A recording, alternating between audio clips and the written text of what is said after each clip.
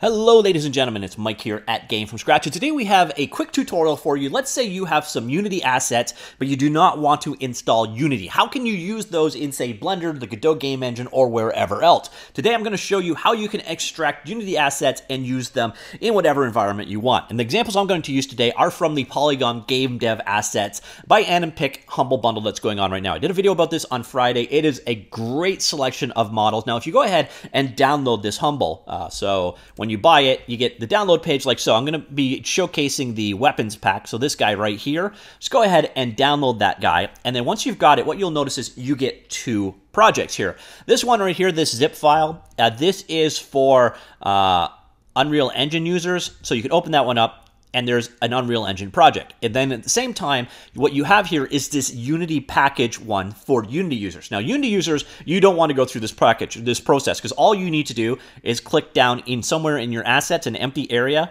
and do an import package, custom package, and then pick that Unity asset. But if you're not working with Unity, you don't have Unity installed, that's what we're going to look at today. So this is the asset package that we're going to be looking at. It's just a huge collection of weapons, and I'm going to show you how you can go ahead and grab them yourself. Now, in order to do this, you're going to need to have a couple of things. You're going to need to have Python installed, preferably Python 3.6 or higher, and also you're going to want pip installed. Now, I think pip is installed by default with Python, but if it's not, go ahead and install it. All the instructions are here. I will have all of the relevant links down below. So then once you've got those two, what you're going to want to do is make sure that you have them installed and they are found in your path. So if you're on Windows, do Python -- version. Now, I'm on a Mac in this demo, so what I need to do is Python 3. And I think it's the same thing on Linux. So it's either Python or Python 3, depending on your platform. And as long as you get some kind of return other than command not found or something similar to that, you are good to go. Now, you can do the exact same thing with pip.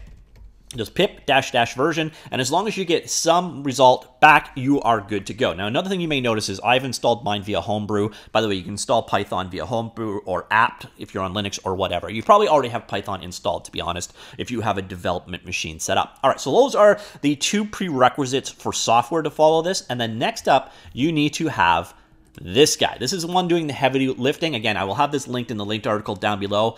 This is the UnityPackage _ extractor, and there are two commands here you're going to want to run in your command line. Once you confirm that pip is working, grab this guy right here, do a copy of it, and go over here and paste. So that's going to run it. Now, what you see on screen is going to be different than what I see on screen because I already have it installed. It should download it and install it automatically, make it available for you. And once that has happened, change into the directory. So what you've got, you want to be in the directory with this Unity package right here. And then we're going to go back over to Safari or your browser of choice. And what you want to do is run this command right here. So Python or Python 3 -m UnityPackage _ extractor. This basically says run the UnityPackage extractor script. So go back on over here, and we're going to do Python 3 -m Unity. So I got to add my 3 in this particular case, UnityPackage extractor, and then just the name of the file. So there we go, the Unity package, and let this run. Now, this is going to take a little bit of time because what it's doing is basically extracting out all of the contents of that Unity package, and you can use this for any Unity package you find online. So if you want to go ahead and grab the assets from a Unity asset that you've downloaded, but you don't have Unity installed, this is the way to do it. So this is going to go ahead and extract it down. This takes just a little bit of time. So I'm going to go ahead and let it run.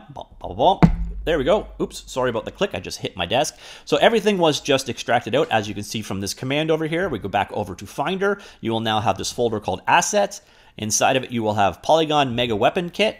And then you'll notice here we now have, and you're going to, if you're not using Unity, you're going to want to go ahead and delete. You can delete this one, this one, this one. So really all you care about is models and textures. That's it. So now I'm going to show you how you can go ahead and use. So you can see if you look in models, this is composed as a huge collection of FBX files. All of the things in this particular project, all of the stuff here is available as FBX files, and those can be used. They work in the Godot game engine as tested, but what I'm going to show you now is Blender. So we're going to go ahead and we're going to import it into Blender. Why Blender? Well, because I haven't sacrificed any cubes today, so goodbye cube. All right, so what you're going to do, File, Import, and then obviously it's FBX, and then just locate the directory you just extracted things to. So downloads, that's Poly Mega Weapons Kit, assets, and then models, pick the weapon that you want.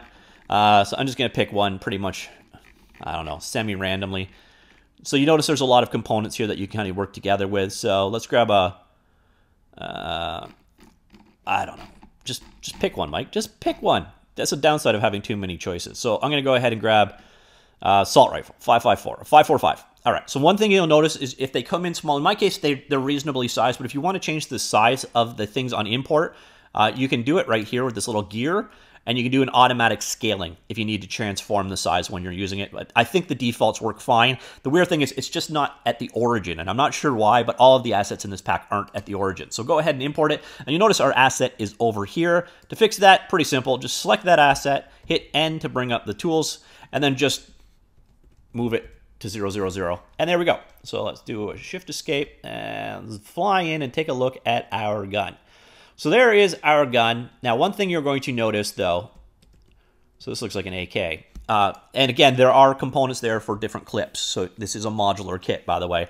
So here we've got our basic gun. Let's go ahead and take a look at the EV view of it rendered. And, ooh, it's fuchsia. That means the texture is missing. The good news here is the materials were actually defined quite fine. So you come in here, go to shader editor in this case. You can see there is a shader set up for it. And the shader is actually here. It's just not located. So all you got to do is grab this guy and then find the textures, pick the texture, open it up, and you are done. So I'm going to go back over here. There is a textured object. If I go to the other side of it, you'll see the lighting is a little bit better from this side. And that, ladies and gentlemen, is how you use these assets. The same deal goes in if you import it into the Godot game engine. You just have to apply the material. The nice thing there is they all use the exact same material. This is a single texture for all of these low polygon objects in this case. So you just have to create the material once and copy it over to each object. So that, ladies and gentlemen, is how easy it is to use Unity assets without having to have Unity installed. Again, this Humble Bundle is the example I used in this case. The links are down below if you want to go ahead and pick this one up.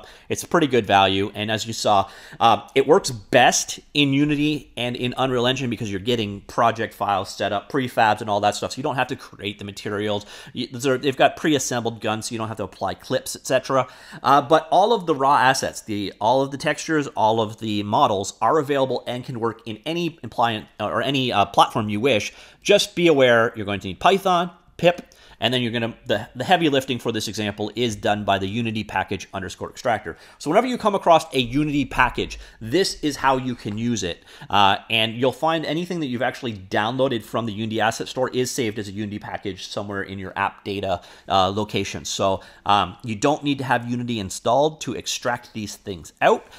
So this makes it so you can use Unity assets without needing Unity installed at all. So if you are, say, a Godot developer and you're interested in picking up this Humble or any others that are shipped as Unity package, or if you download a Unity package off the internet, you can do it entirely using this script. So hopefully you found that useful. Let me know what you think. Comments down below, and I will talk to you all later. Goodbye.